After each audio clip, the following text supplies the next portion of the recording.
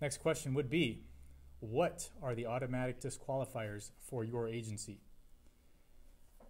Our agency, like many other agencies, this is kind of that bummer side of it, but any felony convictions are going to prevent you from being a law enforcement officer here at Pomona.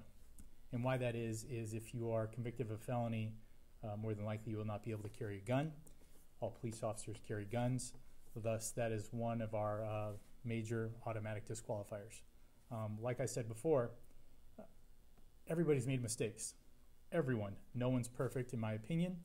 But it's how you deal with those mistakes, how you learn from those mistakes, and how you move forward, again, in bettering yourself.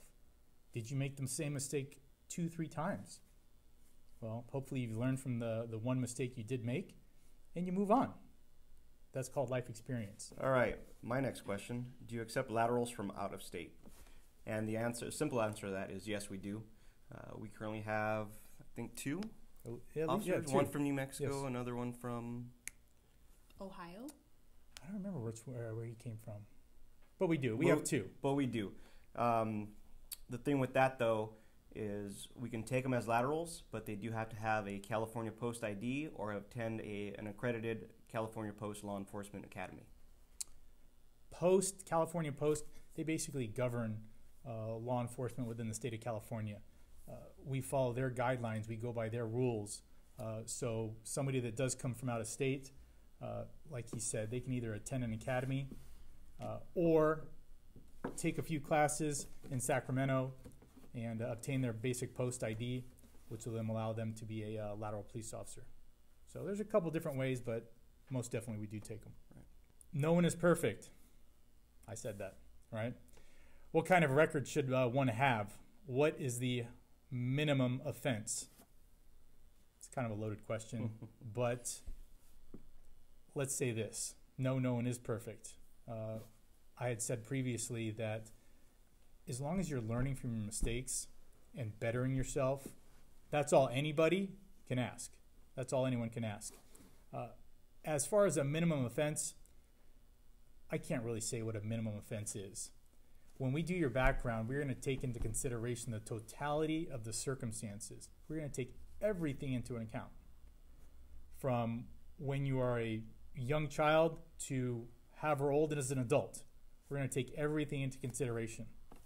So there's not necessarily a minimum offense. Just learn from your mistakes. How can you become fit before entering the police academy? I would recommend getting involved in running, a lot of running. You don't have to have a gym membership, but of course it helps. I wouldn't lift weights anymore, right? That's My opinion, she says go to the gym. I say stay out of the gym. If everything you're going to do in the academy is all going to be running, push-ups. and body weight resistance activity, Pull-ups, sit-ups. period. Yeah, that's really it. One of the things that I did when I was seeking out a career in law enforcement is I knew I had made the decision in my mind, I will be a cop someday. Mm-hmm. And the only thing you can do to prepare yourself for a future career in law enforcement, or the academy, I should say, just be physically fit. You have to be very physically fit. The academy is extremely taxing. So what you can do to prepare yourself is run long distances. When I say long distances, I'm only referring to, say, 3, 4, 5 miles frequently. I was going to say 1, but okay. But run those 3, 4, 5 miles at a quick pace. Do high intensity training. Be able to do numerous push-ups, numerous squat thrusts, numerous burpees, numerous pull-ups, numerous sit-ups. Tax your body every day or every other day to prepare yourself. And you'll know if you're progressing in your physical fitness, because once you do, let's say you do get hired here, and that is my goal, the whole reasoning kind of behind this, when you come out to us here at the training center, we are going to test you. We're going to test your physical fitness level, and we're going to ensure that you are prepared for the academy before we send you. You should be ready for the academy when you're applying for this job.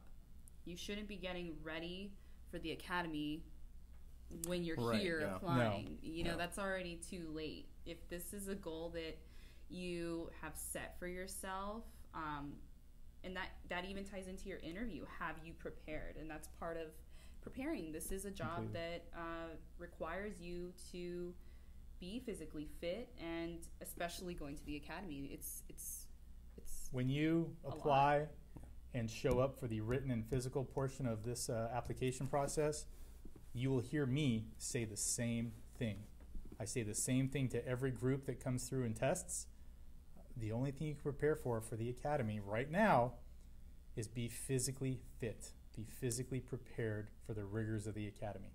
Our physical fitness test within this process consists of a 500-yard run, a 165-pound dummy drag, a 99-yard obstacle course, and not necessarily hurdling, but getting over a 6-foot solid wall and a 6-foot chain link fence.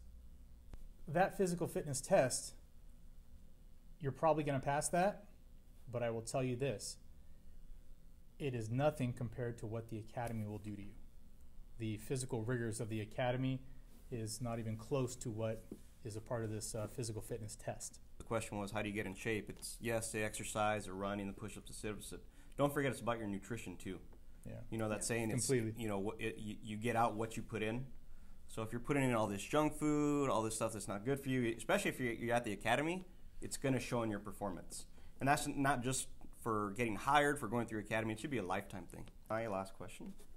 How many hours do you guys work total? Well, the way we're scheduled in our department is we work 40 hours a week, which is broken up into 4 10s or 4 10-hour days. Now, just because your day is set at 10 hours doesn't mean it always ends at 10 hours or that you get off on time. A lot of factors could come into play, whether you get a late call, a later rest, something happens, you're needed to hold over because a shift is short. Like I said, it's 40 hours, but it's never really set to that. But that's what kind of makes part of this job great. It's all part of that. It's Is all part you of the job. never know what's going to come around the corner next. You know, just because I'm scheduled to be off at say 6 o'clock at night, something can happen right at 5:45, and I'm off and running. I'm handling calls for service, interacting with the citizens. I'm taking care of the community, and if I don't end up getting off on time, I don't get off on time. But that's something that's exciting about this job. just know that if you have plans, you ain't getting off on time. Right. Yeah, it's definitely a job where you can't rely that you're going to get off on time Yeah. every day, Yeah.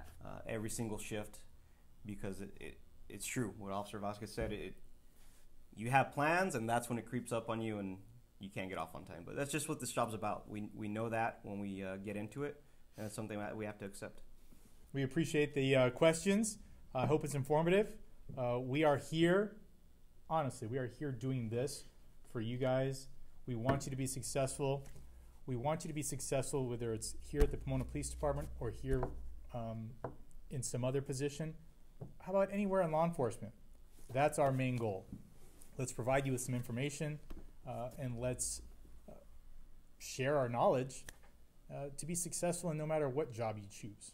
Hopefully, it'll be here at the Pomona Police Department. And if there's another topic that you guys would like us to cover, like I said, well, in our intro video, we said we're going to be doing a few videos giving information about how to become part of this department. If we didn't cover that topic and you would like to have us do a segment like this one on that topic, just send a message to our Instagram. Good luck to you guys, and we plan on answering everybody's question if we can. We want you